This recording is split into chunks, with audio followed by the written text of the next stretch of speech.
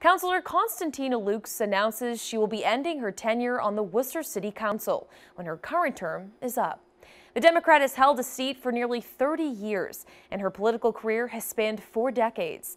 Tonight, she says she's happy with what she's accomplished. Our Cam Jandrow sat down with her and has more. Cam?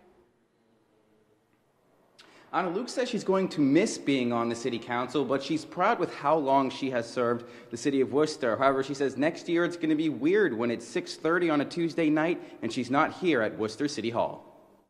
Konstantina Lakes has been a member of the Worcester City Council since 1990. The veteran Democrat announced this week she will not seek re-election. I think that I have done all that I can do, and it's time for someone else to take over. Lakes won her first election in 1979, earning a seat on the school committee.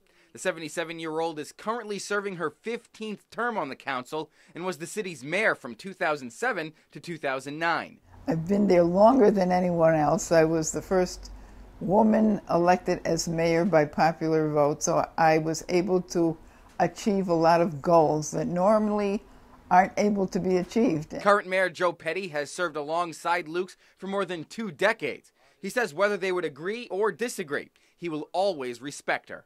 Her heart was always with the people of Worcester. It is our interest in the sense that she won't be there after 22 years. That when you're talking issues, you expect we can probably read each other's mind before we speak. Lakes points to other priorities and family life as reasons for stepping down later this year.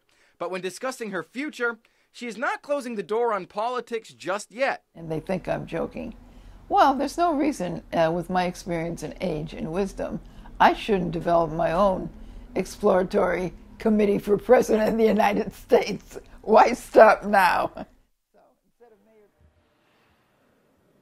Now, Luke says one of the things she's most proud of is the fact that she used to take on issues that may have been uncomfortable for some other people. One of the interesting things is right now, she's the only incumbent not running for re-election, so there will be an open spot on the Worcester City Council come election season. Live in Worcester City Hall tonight, I'm Cam Jandrow, Worcester News Tonight.